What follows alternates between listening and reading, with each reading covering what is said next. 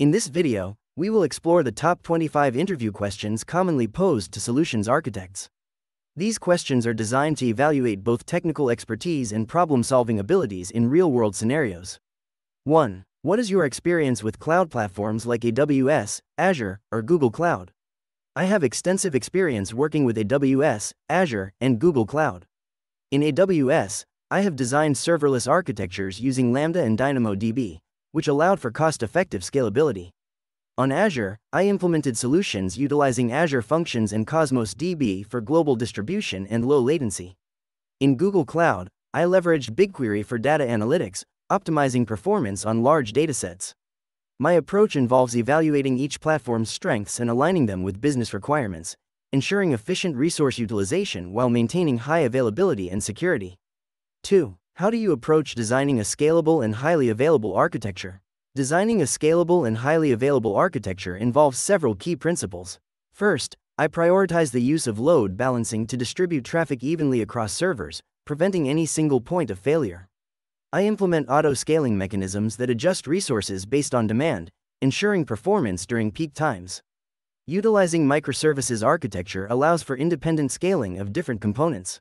Data redundancy through replication across multiple regions enhances availability. Additionally, I incorporate health monitoring and automated recovery processes to swiftly address failures, maintaining system reliability and uptime. 3. Explain the concept of microservices architecture and its benefits. Microservices architecture is an approach where an application is structured as a collection of loosely coupled services. Each service is independently deployable, scalable, and can be developed in different programming languages. This architecture enhances flexibility, as teams can work on individual services without affecting the entire application. Benefits include improved scalability, as services can be scaled independently based on demand. It also promotes resilience. If one service fails, it doesn't compromise the entire system. Additionally, microservices facilitate continuous integration and delivery, allowing for faster development and deployment cycles. 4. What strategies do you use for data storage and management in large-scale systems? For data storage and management in large-scale systems, I focus on a combination of strategies. First, I evaluate the type of data being handled to determine if structured or unstructured storage is more suitable, opting for relational databases for structured data and NoSQL for unstructured data. I leverage distributed databases to ensure scalability and redundancy, incorporating sharding and partitioning techniques as needed. Data replication across multiple regions enhances availability and disaster recovery. Additionally, I implement data lifecycle management practices, including archiving and purging, to optimize storage costs while maintaining performance. 5. How do you ensure security in your architectural designs? Ensuring security in architectural designs involves multiple layers of protection. First, implement a robust identity and access management (IAM) system to control user permissions. Next, employ encryption for data at rest and in transit, safeguarding sensitive information. Regular security assessments and vulnerability scans are crucial for identifying potential weaknesses. Additionally, adhere to security best practices such as the principle of least privilege and secure coding standards. Monitoring and logging activities help detect any anomalies, allowing for quick responses to potential threats. Finally, conducting regular training for development teams on security awareness is essential. 6. Describe your experience with containerization technologies like Docker and Kubernetes. Containerization has been pivotal in modern application development. I have extensive experience using Docker for packaging applications and their dependencies into containers, ensuring consistency across various environments.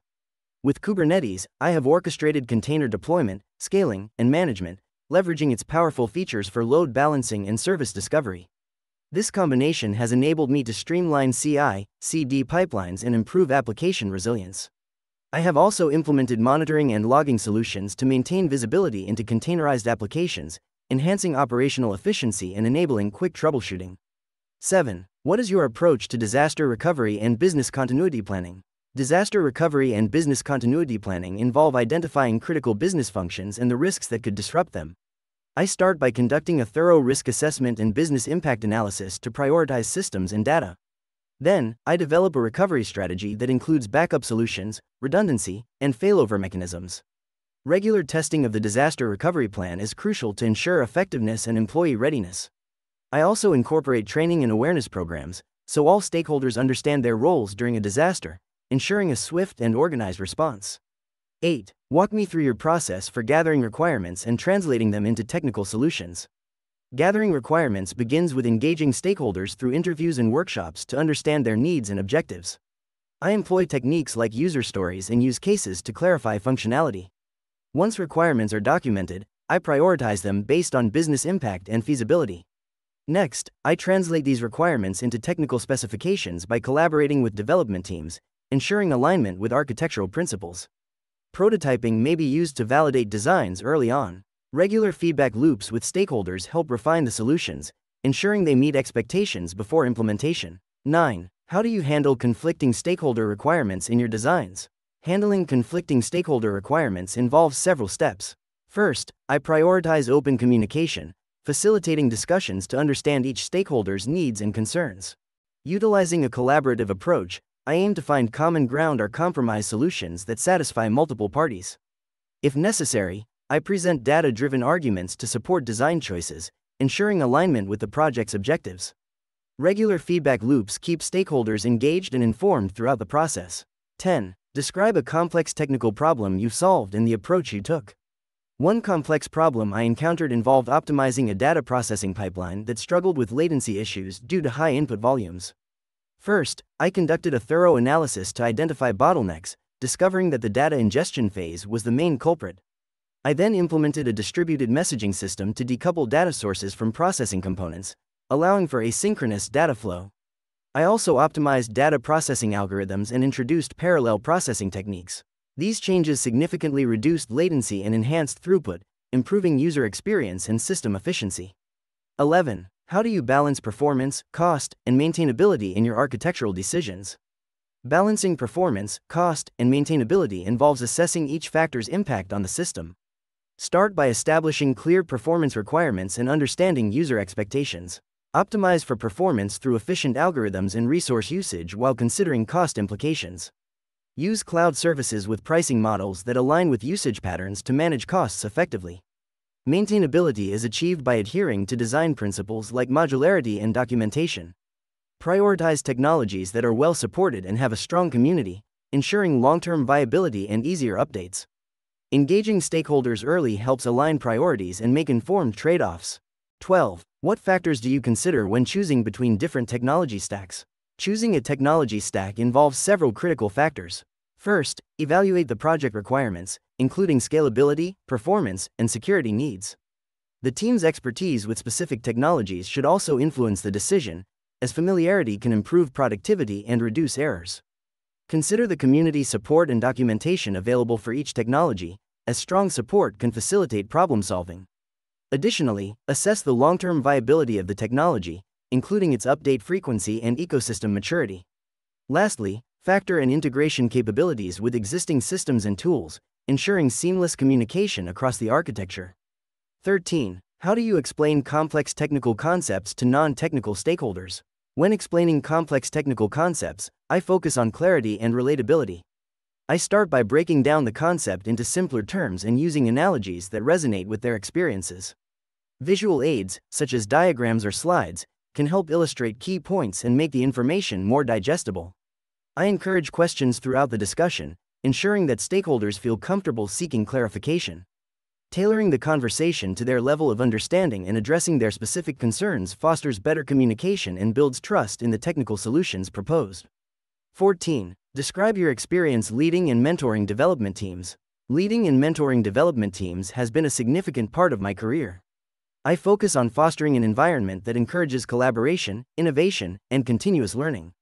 I prioritize understanding each team member's strengths and areas for growth, allowing me to assign tasks that align with their skills. Regular one-on-one meetings provide opportunities for feedback and guidance. I also encourage knowledge sharing through pair programming and code reviews, creating a culture of support. This approach not only improves team performance but also helps individuals reach their full potential. 15. How do you handle disagreements with team members or clients about architectural decisions? When disagreements arise regarding architectural decisions, I prioritize open communication and active listening. I encourage all parties to express their viewpoints and concerns, fostering a collaborative environment. I aim to understand the underlying reasons for differing opinions, which often reveal valuable insights. Once all perspectives are gathered, I facilitate a discussion focused on project goals, constraints, and potential impacts of each approach. Using data and evidence to support decisions is crucial. If necessary, I suggest running experiments or prototypes to evaluate options before finalizing the architecture. 16. What strategies do you use to stay current with emerging technologies and industry trends? Staying current with emerging technologies requires a multifaceted approach. I regularly participate in online courses and webinars to deepen my understanding of new tools and practices. Subscribing to industry journals, blogs, and newsletters helps me keep up with trends. Networking with peers at conferences and meetups allows for knowledge exchange. I also engage in hands-on experimentation with new technologies through personal projects or contributions to open-source initiatives. This practical experience solidifies understanding and keeps skills sharp in a rapidly evolving field. 17. How do you prioritize tasks and manage your time across multiple projects? Effective prioritization involves assessing the urgency and impact of each task. I utilize techniques like the Eisenhower matrix to categorize tasks as urgent or important. Daily stand-up meetings help ensure alignment with team members, allowing for quick adjustments based on project needs. Time management tools, such as Trello or Asana, enable tracking progress across projects. I also allocate specific time blocks for focused work, minimizing distractions. Regular reviews of project timelines help in adjusting priorities and ensuring that critical deadlines are met. 18. Describe your experience with Agile methodologies and how you've applied them in your work. Agile methodologies have been integral to my approach in software development. I have worked extensively with Scrum and Kanban. In my previous roles, I facilitated daily stand-ups, sprint planning, and retrospectives, fostering collaboration among cross-functional teams. I emphasized iterative development, allowing for frequent feedback and adjustments. This approach not only improved team morale but also enhanced product quality. By prioritizing user stories based on business value, I ensured that deliverables aligned with stakeholder expectations, resulting in successful project outcomes.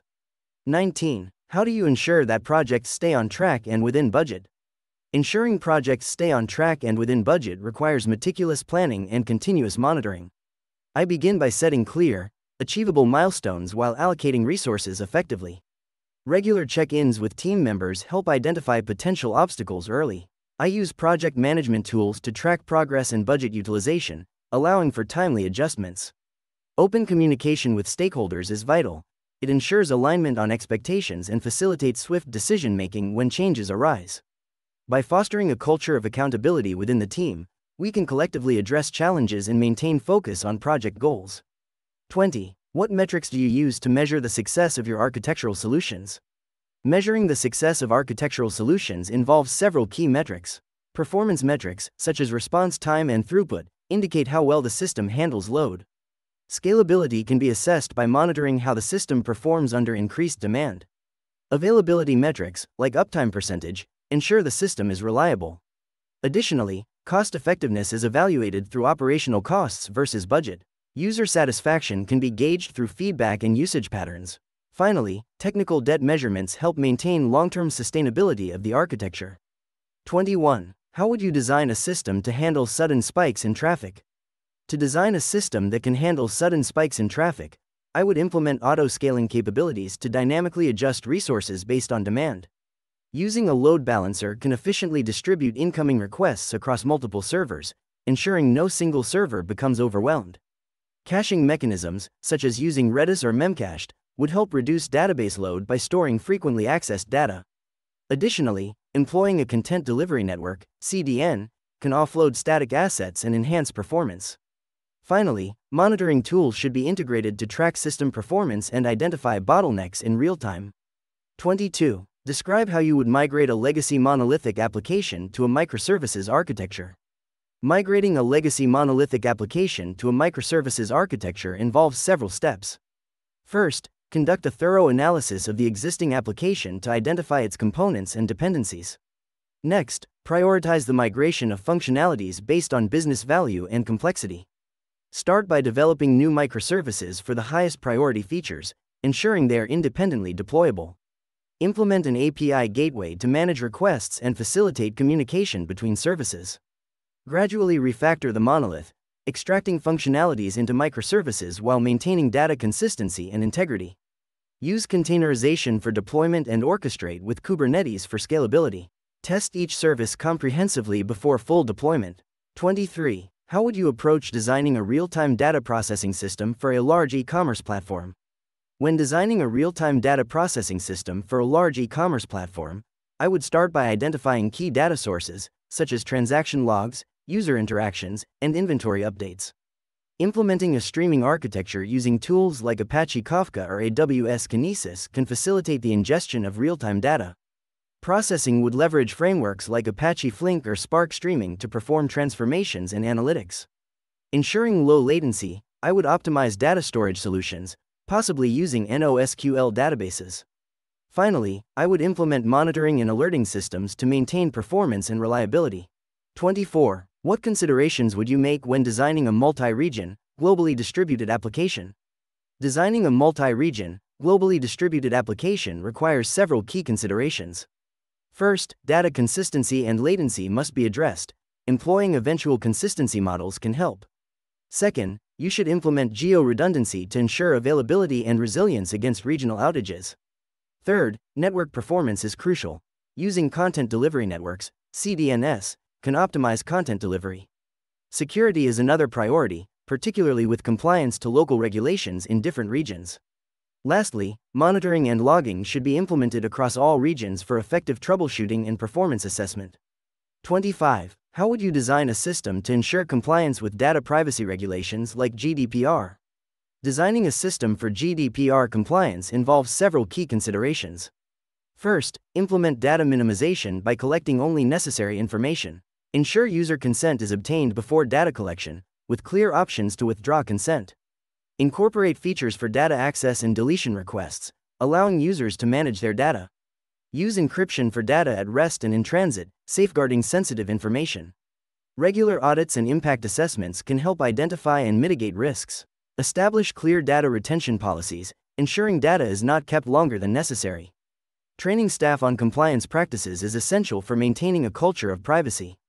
If you found this video helpful, please give it a like and subscribe to our channel for more insights and tips on acing your interviews. Good luck on your journey to becoming a successful solutions architect.